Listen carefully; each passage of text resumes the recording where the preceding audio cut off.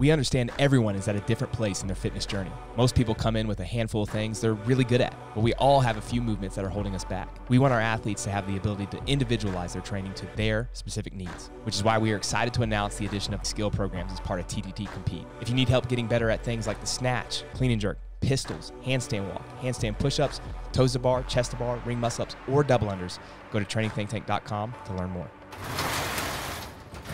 What advice, and I think I know the answer to this, but what advice do you have for those younger athletes that are 14, 15, 16, 17 that haven't transitioned into, is it all revolving around the psychological side and how they approach the sport, or what's the most important thing for them? Yeah, I mean, I'd say self-awareness, relationships, communication. Like, that's kind of the thing that I think is most important, because at a real level, I don't think it's that complicated to learn how to snatch well or clean and jerk well if you're a pretty good young athlete. Like, if you're not a super gifted person, then those skills are super hard to get. But if you're mobile and athletic and you did gymnastics for a couple of years and you've been training, like, athletically, and you're somebody that's really going to compete at the CrossFit Games, the likelihood is you're one of the people that, like, other people don't like because you can just pick skills up. It's like, oh, you learned how to handstand walk in a week. It's like, yeah, well, those are the people that end up being Games athletes. Yeah, I had Alexis at the pool yesterday, and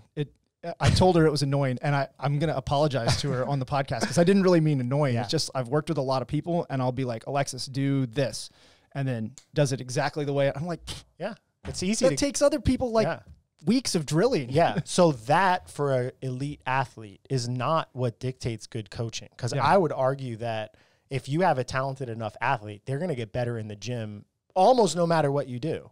If you're doing everything wrong, they'll probably keep getting better, because it's just like you're getting more reps and you're kind of untrained. And as you get more reps, you want to be better. So you're refining things and you're filming things for the sport because you have to film them to upload them. So I don't think it's the physical. I think it's the mental, emotional. Like, you got to be doing it long enough. You got to be able to overcome injuries. You got to know why you're doing what you're doing. You got to know when to take time off. You got to know when to fucking love yourself. Like, this community is so good at the, like, the yin and the yang, I feel like, of a human, is that you have, like, you need challenge. You need to push your comfort zones. Because if you stick inside your comfort zone too long, you deteriorate. Like, don't exercise, get fatter, get stiffer, don't move. Like, that's what happens if you don't do it.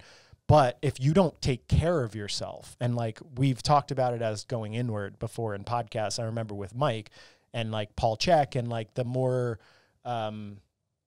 Eastern, like, relaxation and breathing and parasympathetic work and massage work, if you don't do that for yourself, and you don't feed yourself, and you don't take care of your emotional state, where, like, if you have this underlying anxiety that you don't tell people about, you don't share where it comes from, and you don't investigate why it's so bad. Like, why can you not be in a normal situation that other people can just do so normally, but you can go and you can slam your head and be at max heart rate and you can be completely comfortable and peaceful? If you don't start to address those things and kind of create a unified sense of self that balances the push and the pull, I think you just break yourself. And it might take 5 years, it might take 7 years, it might take whatever, but people will inherently break mentally or physically. So I would say, like, focus on who you are, why you're doing it, who you're doing it with, why you want to do it, because that's the hardest thing to learn. That's what takes a lifetime to learn. Learning how to get your back squat up is going to take you a year. The other things, like, it never stops. Like, you get to your 40s and it's like, fuck, I thought I knew everything when I was there. And then you talk to people that they're 60 and you're like, that'll happen again. Like, by the time you get to 60, you look back and be like, man, I thought I knew everything. And before that, I thought I knew everything. And now I realize I don't know anything. It's just an endless cycle. Yeah, it's just like the self-awareness process, I feel like, is the most important thing. So being surrounded in a culture that helps you develop who you are, not gives you a model for what you should be, but instead helps you look at yourself and be like, no, this is what I want to be, and accepts it. Like, whatever the fuck you want to be. Yeah, you want to be a champion. You want to be somebody.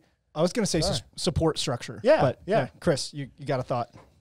So I know that going back to the beginning of the podcast, you said one of the differences between the higher level people and the lower and someone beginning is their self-awareness. Yeah. I got to imagine that that's on a spectrum, and that even people at the highest level have work to do on their self-awareness. Yeah. But what are some of the big differences as far as how, like, can you illustrate those to the people, like, where people are at on when they're a beginner versus when they're later stages? Yeah. How they both tackle those. I got a good story for it. So last year we're doing games prep. Caden missed out on going to semifinals, and Caden wanted more than nothing else to train with the CrossFit Games prep squad during the summer, which didn't really make sense because he was so small and needed to get stronger, and he was coming off injuries. And like, I was like, dude, you don't need to be doing like multi-mile trail runs and sandbag lifts and this type of stuff. Like, you need to be under a barbell.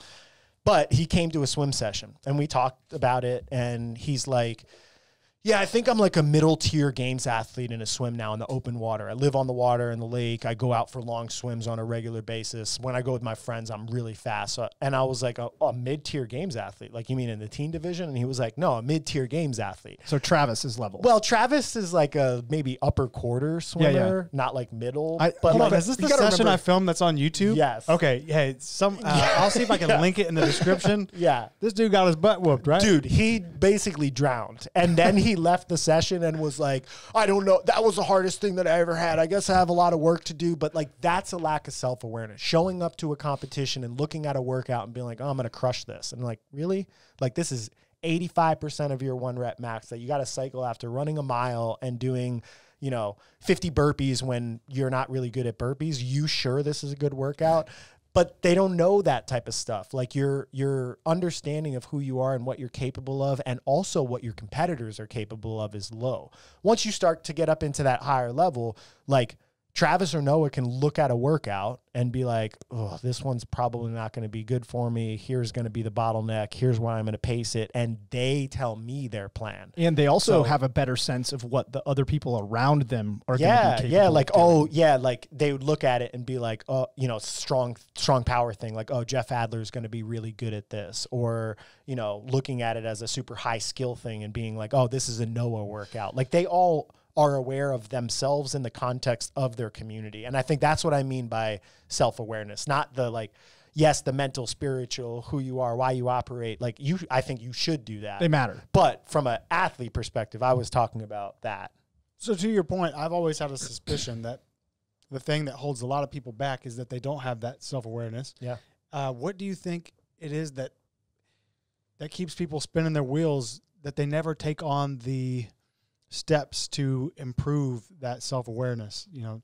Is it just because it's not sexy? It's come in, do the hard work. That's the sexy part. But actually having to, kind of mimic a Kobe Bryant type mindset of, following the details and watching the video and learning about yourself. What is it that's holding them back? I think there's a big factor that people they're not willing to accept responsibility for things. I think that's a big factor of it. So they'll go to they go to a competition and they get, they get their ass handed to them in the swim workout. So Caden, and like in Caden's case, maybe he did accept responsibility for that. He's like, maybe I wasn't as good at this as I thought I was. And now he's getting better. And I need to do more. But I feel like most people will be like, well, it was too choppy. And the programming was wrong. Programming was all bad. The swim was too long. Yeah. And, there should have been more burpees in the middle of the workout. And like, so instead of taking ownership for their perceived failure, I mean, that's really what it is. Yeah. Instead of taking ownership for it, they're like, pass the blame off. Spider-Man. Yeah. Pointing the fingers in every other direction. I think that's a big component of it. So what's some entry-level skills to develop that awareness? Well, hold on. I think I would agree with that. I'd say another thing that maybe precludes it is the nature of the sport itself. There are so many things you have to learn. There are so many skills you have to learn. You have to be ready to do so much training volume. So if you just look at it from a practical perspective and you say, like, what is the physical workload that I have to be able to tolerate to be successful in this sport? You're talking about like 6 to 8 hours a day. And a lot of the workouts themselves are so hard that they like kind of fuck your cognitive system up. Like, they test military people on that. Like, push you to your limits, and then how good are you at making decisions? Like, you just said 6 to 8 hours a day. What was of training, sorry, of hard physical training. Like, if you want to be like world class in the sport. Can we use this, keep talking about this idea, but talk about the everyday warrior, like the people who are like in TTT compete, or like they're not trying to be the top level games athlete, because I think it still goes to them too. Yeah, so I'll do the same analogy for that person. somebody trains and they love CrossFit. They want to be competitive at CrossFit and they want to do it at a local comp. Like they want to go to Fittest Experience or Wadapalooza in the RX intermediate division. The total amount of volume over the course of that weekend is what probably an average person would do in 2 weeks. If you just added up like somebody that did some bodybuilding and strength training and was relatively active and healthy. It's a lot of training. You mean like the average person at like the airport or something? Yeah. Like who might be or like interested maybe in somebody fitness? that goes to the gym, Globo gym? 3 times Yeah. a week and Gotcha. does something. Not like the average airport Yeah, person. yeah. Sorry, because- I said airport and then yeah, I was no, that would be the average. I just thought of everybody. Yeah, they would do a year's worth of training Yeah, in one more. weekend. Yeah, more. It's rough out there at those airports. I you know. guys. Yeah. So they got let's say a minimum of like 2 hours a day that you got to do. So 10 hours a week that you have to distribute just to the physicality of it. Those people that are not being paid professionally also have 9 to 5 jobs. So you have all of that time. Some of them have families that I got to take care of. So they have that. So where is the time that they're going to be able to do the mental, emotional, cognitive work? It just makes it very challenging. Whereas if you go to a competition like a triathlon, for example, you know exactly what it is. Even though it's a lot of work, it's like a 1 4-hour block over a weekend. So you can distribute some, easier sessions where you're filming yourself and getting off the bike and doing that. But if you got to learn double under, snatch, handstand walk, like it makes it really challenging to do that. So I think one of it is like, this sport is hard to be really good and mentally dialed into because there's a lot of moving parts and a lot of unknown variables. To your point, I think one of the things that I've always observed is that most people don't do a good job of reviewing when they're done with a workout, with a competition, whatever it is. They don't do that reflection stage afterward. They go through the, if they fail, they go through the grieving process, but they never go through the reflection stage, which is where you learn. Yeah. And where you learn about yourself and the mistakes that you made and how you can, address those mistakes in the future. And I think that's, if there's like a nugget to take out of this, it's self-reflection after challenging experiences. Well, first you have to take on the challenging experience. First you got to be willing to take on the challenging experience, and then you got to actually learn from it when you're done. Yeah.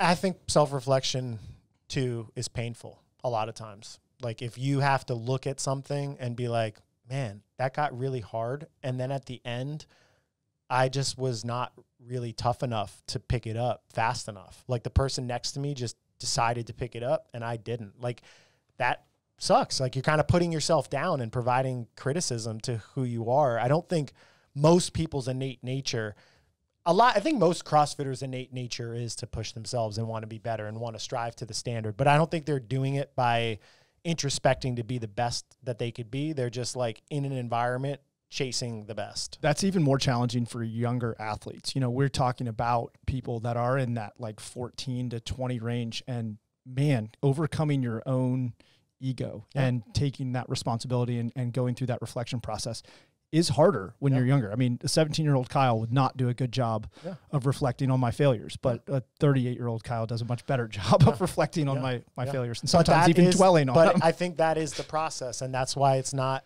a matter of perfection. It's just like, hey, you need to keep working on yourself. You need to keep getting better and like keep getting better even at the process of getting better. Keep getting better at just looking at yourself objectively and being like, oh, God, I really have a tendency for my leg to do this when I snatch. How do I correct that? Who can I go to help me? Like those little things, that process is so helpful, and it compounds over time. It's not like you're going to see the results of doing that in 3 months. Like that ties back to the long game thing. It's like you work on the get 1% better every day and you hit these asymptotic curves. I think it's called an asymptote, right?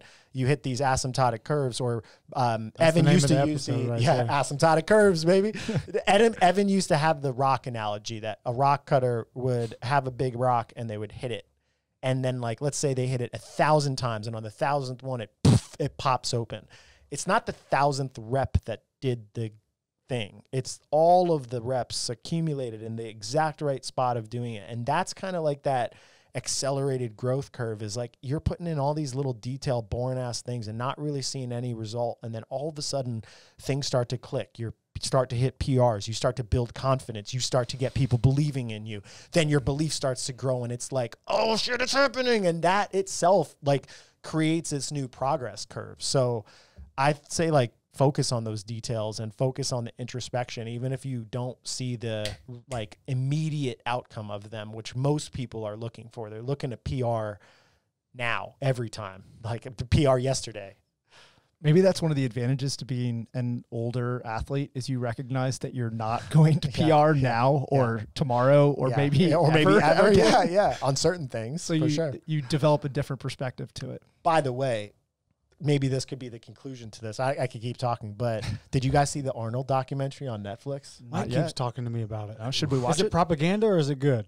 I liked it. It made me like Arnold Or is it more. both? Yeah, I think it may be a little bit of both. I'm sure it. Well, I don't know. How much shitting on Arnold does it do? It doesn't do any shitting, I don't think, because it seems like it was like kind of a chronicle of his life, but he does acknowledge a lot of his mistakes and explain.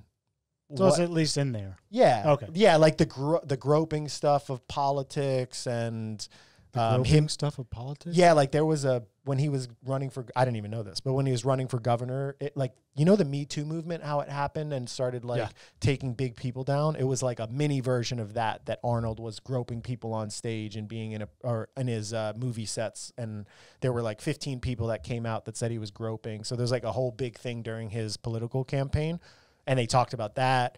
They talked about him having a child with his nanny at the time when he was married. So I thought it was pretty cool. And it like, I just only know him as like freaking Last Action Hero and Terminator. I never, and like knew that he ran for governor, but like, I don't know. I don't take politics seriously, or I don't pay attention in politics. So watching it was like, holy shit, this guy is fucking super smart and dialed in and dedicated to what he was doing and connected and, just so much more interesting than I ever gave him credit for, because I just looked at him like a movie star. So he was talking about what his training is like now in his 70s and like what he thinks when he looks himself. And it was just like, oh, this is veteran training. Like it changes. We think of it in this scale of like, we're old and Caden is young, and we're veterans and Caden is young. But fast forward 40 years or 30 years, however long we live, assuming we all still love fitness and exercise in some capacity, we're going to be way more veteran, and the veteran process is going to be different. It's like, oh God, I picked up this empty barbell and that's my strength work for the day. I saw into McGoldrick's future when we were at semifinals for the team a couple of years ago, and he was sick and he picked up an empty barbell and he was like, I can't even hold it in front rack. But then he clean and jerked like 350 or something. I know, but I saw 40 years into McGoldrick's future right then. Yeah. All right. What an episode. Yeah, baby. Veterans versus beginners. That's actually not the title. What are you also? I'm so curious. I don't know. What you're going to title. I have no clue. To hear the rest of the conversation, including the key to developing CrossFit athletes, how TTT survived as a CrossFit camp without any champions, how coaching athletes to win the CrossFit Games changed max, and why a lack of self-awareness could be holding you back in CrossFit. Check out these other clips here on the screen or listen to the full audio version on all major podcast providers.